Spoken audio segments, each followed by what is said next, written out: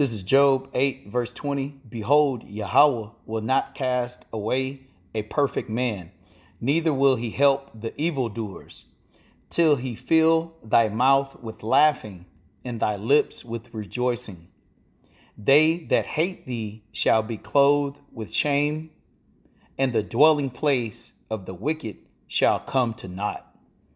I like to give all praise, honor, and glory unto Yahweh by Hashem, Yahweh Shai by Hashem, Rakah HaKodash, double honors to the apostles of Great Millstone who rule and teach well, and peace and salutation unto the hopeful elect. This is the brother Bakwasha, and I'm just going to play one quick segment here of the dwelling place of the wicked coming to naught. You know, the economic downfall of this wicked society known as America, and really how these things were prophesied to happen. And we are now in the midst of those things happening, and it's glorious. And we are rejoicing through the Spirit because we are seeing the downfall of our enemies. We're seeing the downfall of wickedness, the downfall of abominations. And so, you know, as the scriptures say, man, just be patient in the Lord, you know, because he is working a work in our day, you know, that only we can believe, you know, and we're seeing it. And as I said, you know, it's glorious. So I'm gonna read this verse again and bring out a couple of scriptures and play a little bit of this segment. And Lord willing, it will be edifying for the elect. This is Job chapter 8, verse 22. It says, they that hate thee shall be clothed with shame. You know, and that's what's coming here to Babylon, aka America. Shame and knowing that it's being imploded. You know, that Yahweh Shemi Shai is destroying the wicked. It says, and the dwelling place of the wicked shall come to naught. All right. Let's bring out one more quick verse. This is Isaiah chapter 40, verse 21. Have ye not known? Have ye not heard? Hath it not been told you from the beginning? Have ye not understood from the foundations of the earth? It is he that sitteth upon the circle of the earth, and the inhabitants thereof are as grasshoppers, that stretcheth out the heavens as a curtain, and spreadeth them out as a tent to dwell in, that bringeth the princes to nothing. He maketh the judges of the earth as vanity. And so what you're going to hear is Chris Hedges, the guy to the right of the screen. He has been doing basically foreign exchange and on the global scale, being able to understand the economy. And really what he's going to mention here is how America is no different from any other kingdom or empire. And it hasn't learned its lesson. And, you know, all of this is written in accordance with prophecy that, you know, that fourth kingdom, you know, basically the revised Roman Empire, okay, America in itself is going to be destroyed, you know. And so he's going to go into just a couple of examples of the decline economically, the infrastructure, the moral decay of the people, and you know, really how you know, jobs in itself, you know, and the power has been centralized, you know, into this quote unquote global elite, and they are really the proponents that are causing the implosion. But you know, Yahweh Shemi Shai is really doing all of these things to ultimately, you know, fulfill prophecy. So we'll play this quick segment, and Lord willing, it'll be edifying for the elect. Called America, the Farewell Tour. So on behalf of an excited group of radio and TV audience, thank you very much, Chris, for joining us today. Thanks, Rick. All right, I'm going to jump right in. Is the American empire, or is the American century, or however you want to call it, is it now in decline? Is there something happening, or some set of things that are happening that qualify for such a phrase to be used? And if you think so, what are the signs that say that to you? Well, there are physical manifestations of the decline of empire all around us. And we are dying in the same way that empires throughout history have died. The assault against urban centers, that's actually a characteristic of dying empires. The decrepit infrastructure, the abandonment of whole sectors of the population, the hollowing out of institutions that are unable to deal with the stresses that are put on a country. So the foundations rot away. The facade remains. And I think the pandemic, of course, is one of those stresses. We've lost, or because of this for-profit healthcare system, because of the ineptitude of the Trump White House. But I think we have to go back for decades. The kind of assault on the healthcare system is hardly tied exclusively to the Republicans. An estimated 300,000 Americans will be dead by December, possibly 400,000 by January. Real unemployment, as you know better than most, is not at 10 or 11%, but because of the way they fix the numbers, upwards to perhaps 20%. Ever since 2008, there's been assault on the incomes of American households. The average middle-class family's net worth is more than 40,000 below what it was before the crash of 2007, 2008. And of course, people of color suffer worse. Black families are down 40%, Latino families 46%. And now we're watching as the unemployment benefits, the supplemental unemployment benefits are withdrawn, the moratoriums on evictions and foreclosures, and a real ruthless and assault against American families. I mean, before this pandemic, 4 million people were being evicted a year. Before the pandemic, 1 in 4 tenant households spent half of its pre-tax income on rent. Before the pandemic, we had some 2,000 unhoused people sleeping in their cars, sleeping on bridges, on city streets. 27 million people are expected now to lose their health insurance.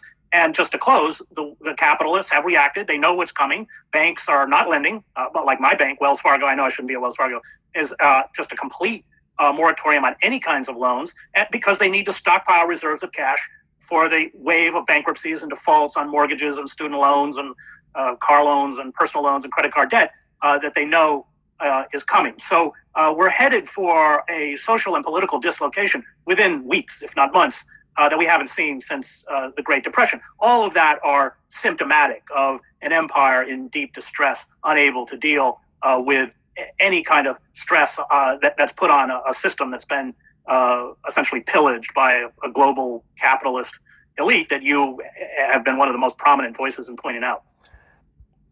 Yeah, so he said a lot there, and ultimately, Yahweh Shem Yahushai is bringing the dwelling place of the wicked to naught, and all of these scenarios are ongoing because America in itself is losing its power.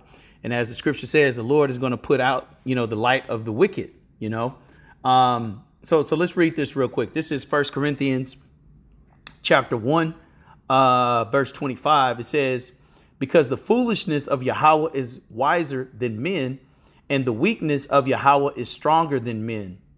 For ye see your calling, brethren, how that not many wise men after the flesh, not many mighty, not many noble are called. But Yahweh hath chosen the foolish things of the world to confound the wise. And Yahweh hath chosen the weak things of the world to confound the things which are mighty. Okay. And base things of the world and things which are despised, Yahweh hath chosen, yea, and things which are not, to bring to naught things that are, and that's the spirit, the wisdom, the power of Yahweh Shem Yahushai, which is in the hopeful elect. He's bringing those things that were once not, available. The seals were not loose.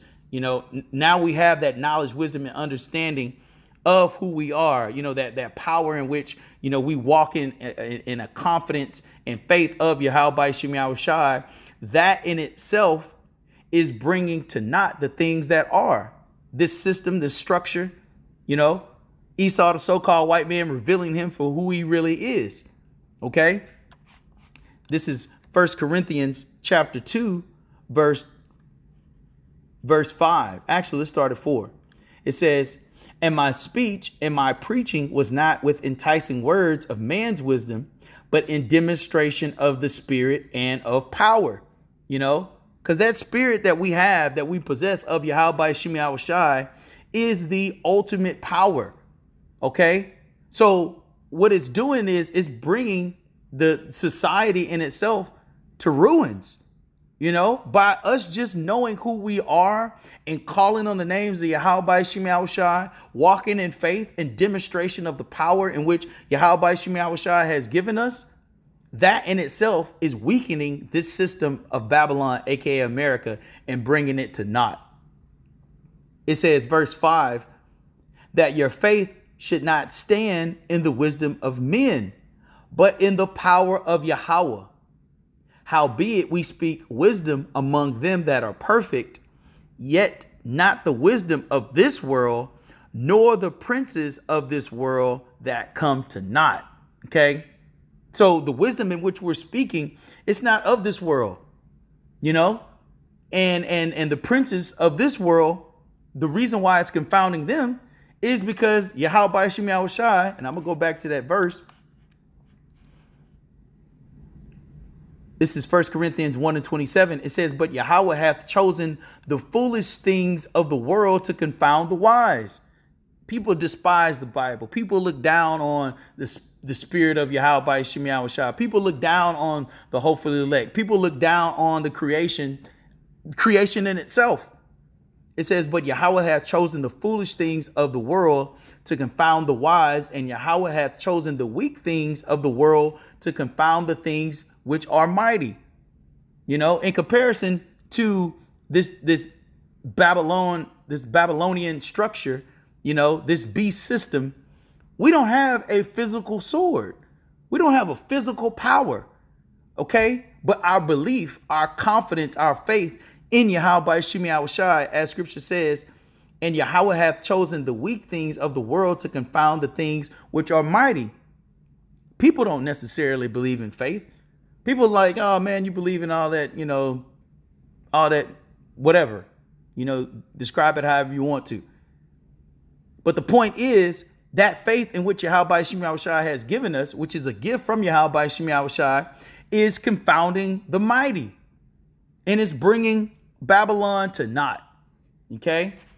So I'm going to play this one more time just because, you know, he said a lot in there, but I want, you know, to just make for sure that we get all of the information here, because it is showing the decline of America. It is showing that prophecy is being fulfilled. And it's also showing that this kingdom wasn't set up to be an everlasting kingdom. Okay. And we're entering into that everlasting kingdom, which is the return of Yahweh Shai and destroying Babylon, aka America. Okay. Let's read this first and then we'll play the clip again. This is Revelation chapter 18, verse 16. It says, it's a lot.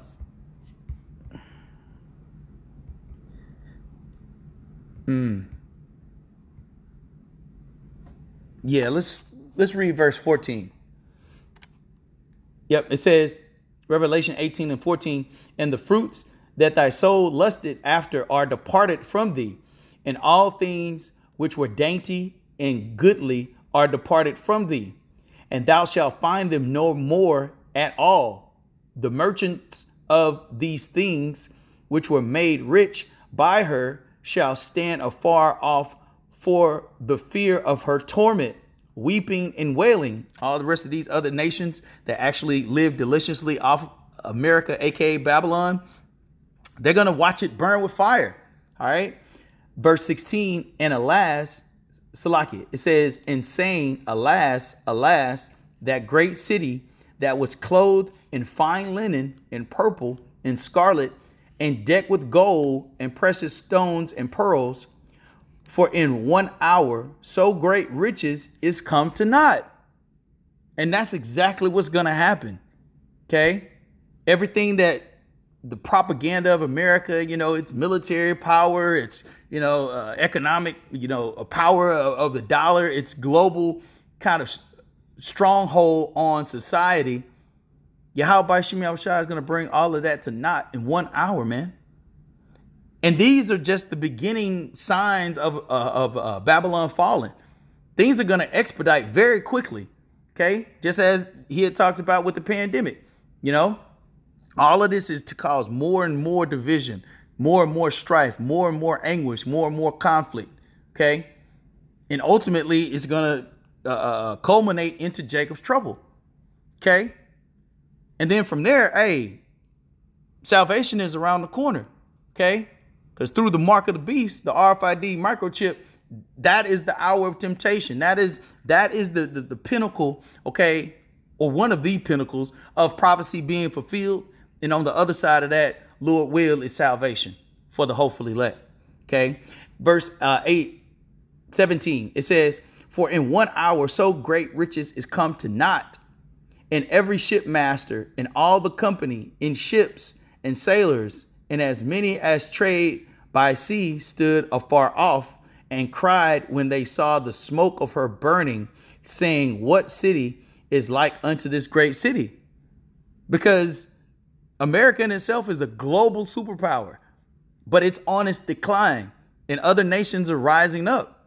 You know, that's why it says in Isaiah the 14th chapter, you know, have thou become weak as we? You know, because no one is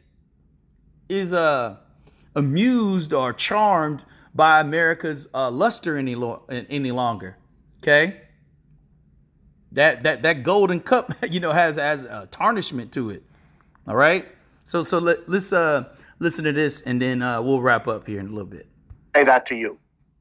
Well, there are physical manifestations of decline of empire all around us. And we are dying in the same way that empires throughout history have died. The assault against urban centers, that's actually a characteristic of dying empires. The decrepit infrastructure, the abandonment of whole sectors of the population, the hollowing out of institutions that are unable to deal with the stresses that are put on a country. So the foundations rot away, the facade remains. And I think the pandemic, of course, is one of those stresses.